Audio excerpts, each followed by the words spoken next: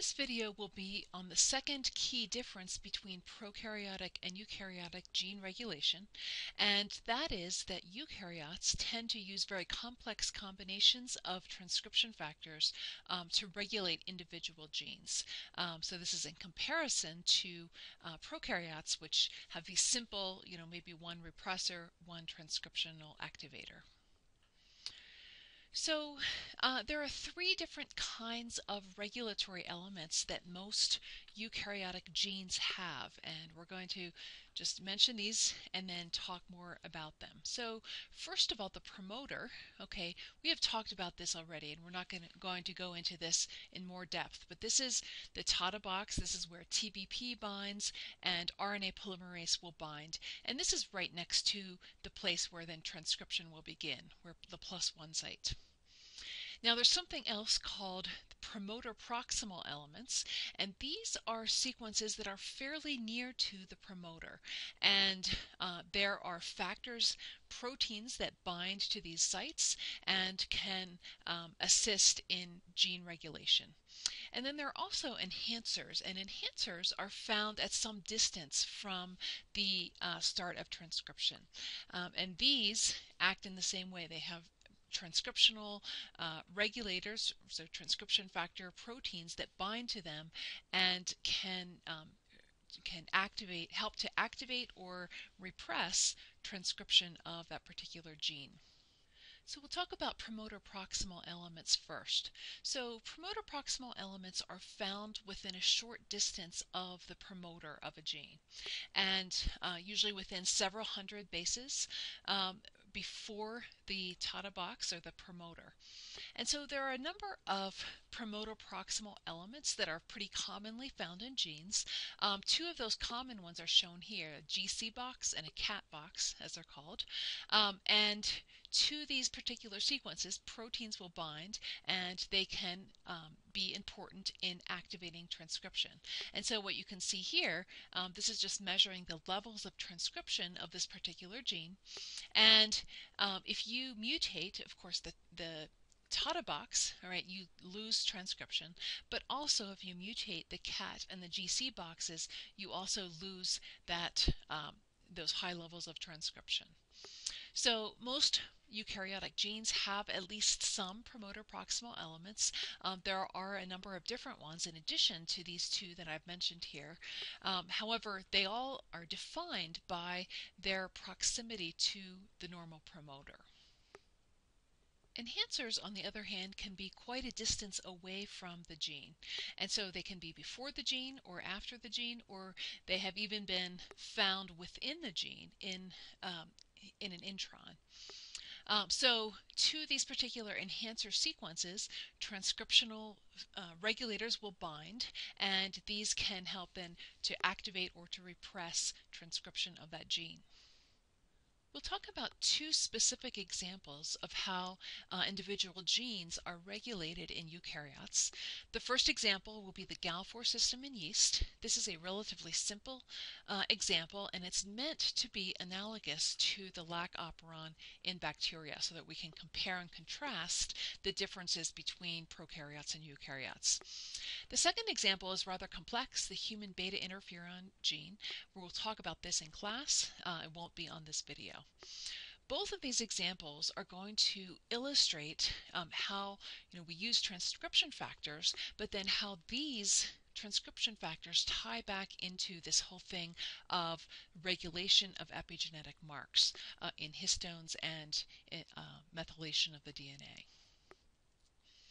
So the first example is the GAL system in yeast. And so remember, yeast is a unicellular organism, one of the most simple eukaryotic organisms.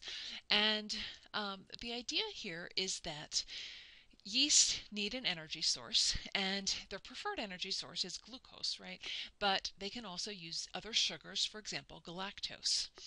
And so galactose needs to be converted into glucose 1-phosphate in order to be able to be used in glycolysis. And there are a number of genes that are required to do this conversion. Okay, so galactose is up here, and there's a number of different steps in the conversion of galactose into glucose 1-phosphate, these steps are catalyzed by these GAL genes, such as the GAL2 gene, right, the GAL1 gene, GAL7, and GAL10 gene. Now, just like in bacteria, we want these genes only to be transcribed when galactose is present. So only when this energy source is present should we bother to make all of these proteins that are required for the metabolism of galactose.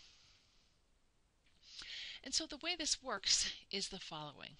So there is a transcriptional activator called GAL4, and GAL4 will bind to particular enhancer elements near to these GAL genes. So these 4 GAL genes are similar to those structural genes in the lac operon, all right?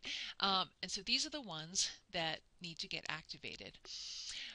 When GAL4 binds to these enhancer elements, so these enhancer elements are called upstream activating sequences, okay, or UAS sequences. When GAL4 binds, then the nearby GAL gene is transcriptionally activated and gets transcribed and then translated at high levels. Just want to point out a little bit more about this particular GAL4 protein. Okay, so this is actually a dimer. There are 2 GAL4 proteins that bind together, and there are 2 primary, very important parts to this. So one part is the DNA binding domain, and the other part is the activation domain. All right. There's also the place, of course, that allows these 2 proteins to bind together. That would be called the dimerization domain. So here's how this works. First of all, let's keep in mind the big picture. So when we do not have galactose present, okay, that's shown on the top here, we don't want to transcribe the GAL genes, all right? In contrast, when galactose is present, we do want to transcribe the GAL genes. Now, the way things work is a little bit more complicated than this very simple case we saw in prokaryotes, where the repressor was the thing that responded to that effector. So here you've got a much more complex situation. You've got a couple of other proteins that are very important in regulating the activity of GAL4. And all 3 of these proteins, so GAL4, this protein GAL80, and GAL3 are always present in the cell, okay? But they will be able to respond to the presence of galactose in the following way. So normally, if you don't have galactose present, we have GAL4 is present in the cell and it will bind to that enhancer. However, it is inhibited in the activation domain by another protein called GAL80. Okay, so GAL80 will just sit, has a very high affinity for that GAL4 protein, and will sit on it and prevent it from activating those nearby GAL genes.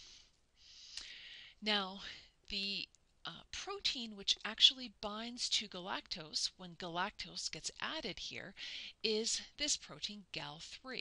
Okay, so GAL3 is just hanging around doing nothing in the absence of galactose, but once galactose is present, GAL3 will bind that galactose, and that changes the conformation of GAL3, and what it does is it highly increases the affinity of GAL3 for this repressor protein GAL80. Okay, and so what happens is that GAL3 now has a higher affinity for GAL80 than does GAL4. And so GAL80 gets bound to GAL3 and gets pulled off of that GAL4 transcriptional regulator or transcriptional activator. Okay, this is now free to activate those nearby GAL genes. So what does the GAL4 activation domain actually do in order to activate transcription? So some of this is very similar to a transcriptional activator in prokaryotes. So remember, our transcriptional activator in the lac operon was CAP, and that acted to help recruit RNA polymerase to the promoter. And so GAL4 does some similar things here. So first of all, it binds to TF2D complex. Remember, TF2D is one of those general transcription factors that must bind to the promoter. TBP is part of the TF2D complex, and that GAL4 binds to this and helps it to bind to the promoter. Another thing that the GAL4 activation domain does is it binds to a complex of proteins called the mediator complex. Now, we haven't talked about this before, but what the mediator complex does is it binds to RNA polymerase and helps it bind onto the promoter. All right, and so those first two functions here are very similar to what happens in prokaryotes. We need to get all of those general transcription factors and the RNA polymerase bound to the promoter. The third thing is a little bit different, however. So the other thing that GAL4 does is that it recruits the SY-SNF complex to this chromosomal region. So SY-SNF, remember, moves nucleosomes around. It remodels the nucleosomes, and it can help to move nucleosomes that are sitting right on that promoter. It can move them away, allowing the binding of these general transcription factors and RNA polymerase. Now, there's a completely additional way that the GAL genes are regulated in addition to the GAL4 system. So just like the lac operon, when glucose is present, the cell would prefer to use glucose rather than galactose. So just like with lac, it preferred glucose instead of lactose. The way this is accomplished is via a protein called MIG1. Now MIG1 gets higher when the glucose levels are high in the cell, and MIG1 will bind to another enhancer site called the MIG1 site, all right, near each of those GAL genes. When MIG1 binds to the DNA here, it will recruit a second protein called TUP1. Now TUP1 is called a co-repressor, and it has a certain enzymatic activity. It is a histone deacetylase. All right. Now, if you remember, histone deacetylases remove those acetyl groups from the nucleosomes, and the result of that is that the chromatin is more tightly packed.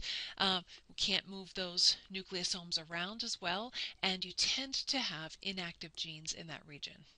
All right, and so so when glucose is high, MIG1 binds, and MIG1 can actually, act on those nucleosomes dominantly over the effect of GAL4, right? And so you're going to turn off those GAL genes when MIG1 is present and the nucleosomes become deacetylated.